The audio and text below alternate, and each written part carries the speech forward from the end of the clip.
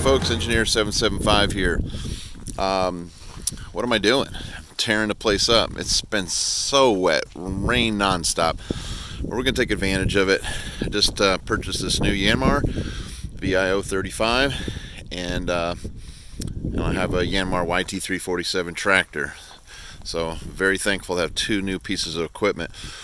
And so I'm going to do one of the things that I made a mistake with my old tractor. I never really had a building to put it in to keep it out of the weather. So what I'm beginning here is I'm going to build a building here in this location, and so this is going to be the house that Yanmar built. And this slab has always been an aggravation for me. It's one of the first things I did here. I framed it. It was just a slab to have like an RV set up here, which worked really well, except the guys that poured it made a bowl of it. You can see where the water settles, and it's always been an aggravation. It's always captured water, and I just got fed up with it. And so anyway, I'm building a 30 by 55 building. 30 by 40 of it will be under concrete, and then I'll have a shed with a roof so I can put the Mini and the tractor under roof out of the sun.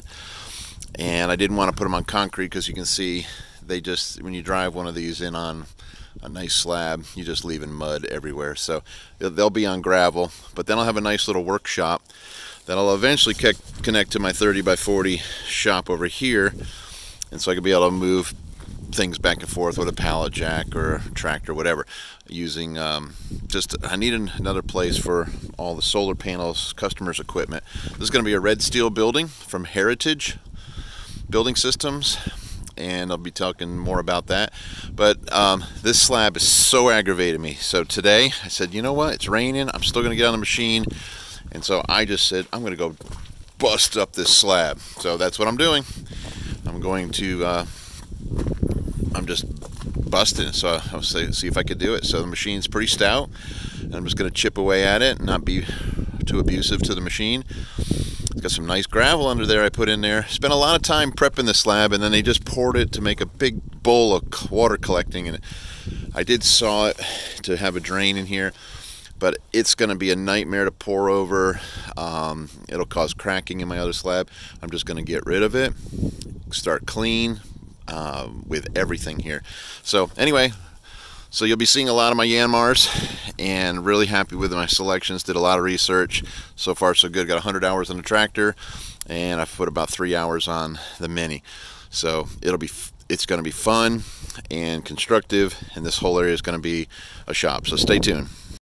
Okay, Elijah's helping me pick up all the busted concrete pieces, and he's putting them in a bucket. Good job. Lower it down. Open the thumb. Woo! 2 points. Open the thumb. All right, go grab another piece. Ah, nice sunny day. Yeah, grab that one back there. That one too. That works. Get that. Good job. Go down farther. All right, pick up. Look at that. Oh. Curl the bucket a little more. Now hit the thumb. Now pick it up. Oh, you didn't curl it hard enough. Open up. Open thumb. Open the bucket. Down. Curl the bucket. Thumb. All right, now pick it up. Oh, tasty. That Yanmar is hungry. This is better than an Xbox. This is real life Xbox. No comment. Good job, kid. I'm not leaving that bucket attached to my tractor because I don't feel like having my hood smashed. Not that he would do that, but who knows. We're going to be careful today. Good job. Smile for the camera.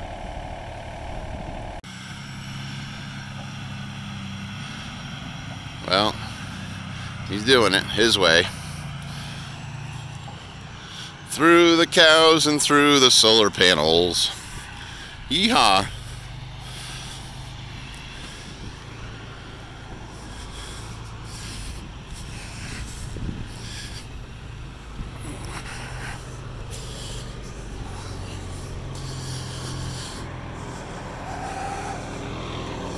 Alright, we're going to get through here.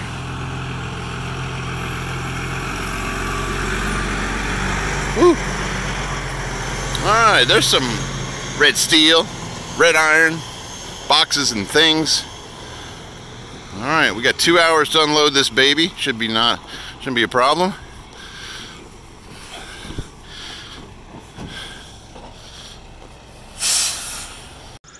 Engineer 775 here, in between rain showers, trying to get this slab poured for the building. Got the batter boards up, got string set. I'm going to do a 6-inch slab here. So this first area is 30 by 40, and then that area over there is kind of my equipment shed, and that'll be all gravel. And so I got to make 3 boxes for the piers. There's basically 9 piers, and in this section they're tied into the footings. So got to go pick up my rebar and my chairs to elevate the rebar, and then I'm going to put a drain in the center. Just going to put a drain in. Right now it's just a plastic heavy-duty grate. I'm not really driving in on it, so I think it'll be good. And if I bust the plastic out, I found there is a metal insert I can get for it. So right now I just picked one up locally. It's a plastic insert drain, and I'm going to taper the slab down. I think I'm going to just give it like a 1.5 inch fall from the edges to the center drain. I'm not going to be putting any plumbing or anything in here, but if I ever want to wash this thing down, clean up, that drain's going to come in handy. I got my 3-inch pipe for it. So time to so what I'm going to do now is basically paint under these lines, and then pull strings down and dig my footings and my piers, get this thing ready for concrete. All right. And one of the tools that we use all the time on our solar jobs, especially for our ground mounts, is the laser transit. And I bought this as a CST Burger. It's an LM30, and it was refabbed. The laser was refabbed in it, so I haven't had any issues. I figured a laser either works or it doesn't, and so that's been good. I've had it for a couple years now. Really handy for shooting grade. Makes it super easy and accurate. All right, batter board's up, strings are up, 6-inch pad here, and equipment shed over there. We're getting there. All right, it is time to pour. We've got concrete trucks on their way, I hope, and we're going to pour the shop today and pour the piers for the shed portion, pour everything, and come back tomorrow and saw it. So I'm going to go ahead and I'm going to do like 12 feet of, I got a drain in it just in case I want to wash it out, but I don't want a lot of fall. So on the edges I'm going to do 12 foot of keeping it flat, and then I'll just taper down to the drain, and so I can have the benches and things around the edge sit level, and pallets of materials and all that good stuff. So looking forward to seeing some concrete this morning. It's kind of a foggy morning. All right, always an exciting day when the concrete trucks show up.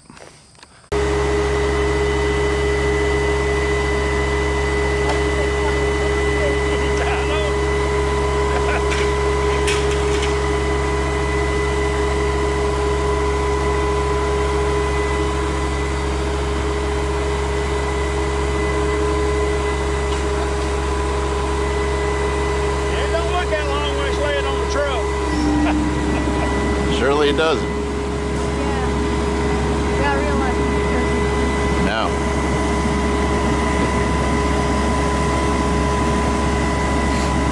Alright, getting her in position.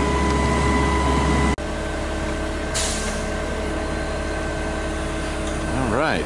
We're almost ready for some concrete. Yeah, when are them guys gonna get here? He's ready. All right, they said 8 o'clock.